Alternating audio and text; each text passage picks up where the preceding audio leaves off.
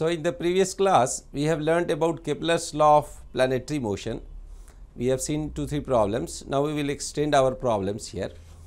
So, let us start with a problem in which this is a orbit of this is a circle and we have a point mass here which goes along this circular path, and the force in this for this universe. So, this orbit of this mass m is circular and this universe is not obeying inverse square law. That means, I do not know the law of force here, and the attracting thing, that is the force is always directed towards this point. So, this is a central field in which every time the force is towards these points. So, this is called center of attraction. So, what is given, that this point is the center of attraction and this is not obeying inverse square law, means the force law may be different. We have to discover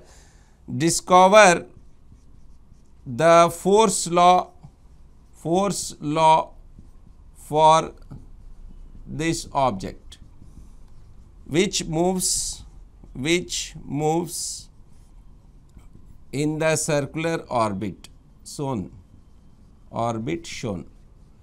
So, this planet moves in this orbit like this with the center of attraction as here. So, we have to discover what is the force law, that how force is proportional to r to the power n. So, this n has to be discovered.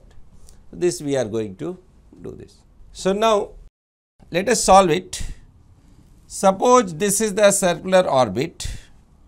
We will take a general point here. This is the general point. So, when the planet is here, then you see this is the velocity vector. This is the velocity vector, and at this place we have v and this is r. Suppose this angle is theta. So, this total, this is the diameter. So, this will be 2r from here to here. So, now let L be the angular momentum of this system about this point O.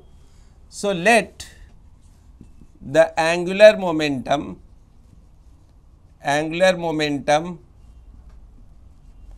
of the planet